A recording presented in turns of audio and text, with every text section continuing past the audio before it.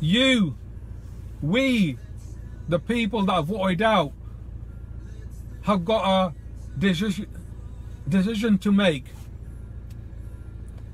to give up our ultimate precious thing that we have during Christmas time. Are we prepared to give up purchasing Christmas presents for this one time, spending hundreds of pounds on presents, on booze? Are we prepared to give that up just for once, for this time, and put that money towards traveling to London on the 9th of December?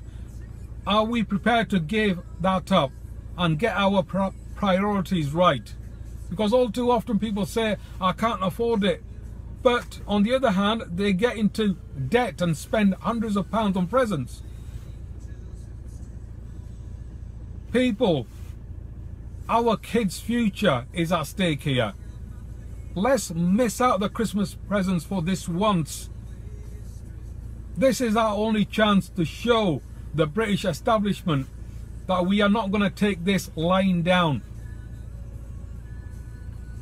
Let's put the frightness onto them, the same way they are putting the frightness onto us. Let's reverse this.